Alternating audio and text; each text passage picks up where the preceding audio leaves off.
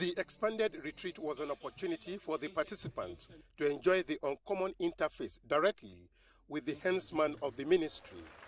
With a promise to boldly and confidently push harder, the minister wants participants to be relevant drivers and worthy ambassadors as the nation is already on a journey of lasting transformation.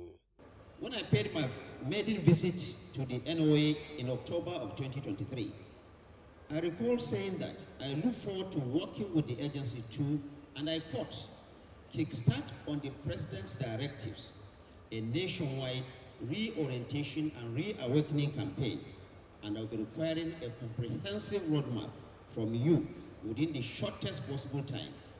You already have the experience of doing this, as well as the skills and the enthusiasm to do so, end of quote.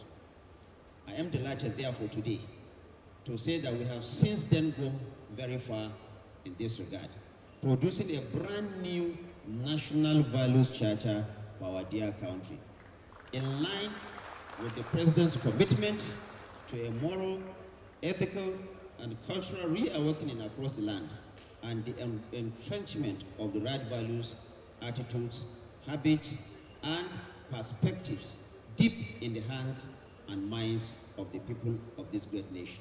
The National Values Charter, the minister said, was developed as a tool for social cohesion to promote unity with unique implementation plans. 1.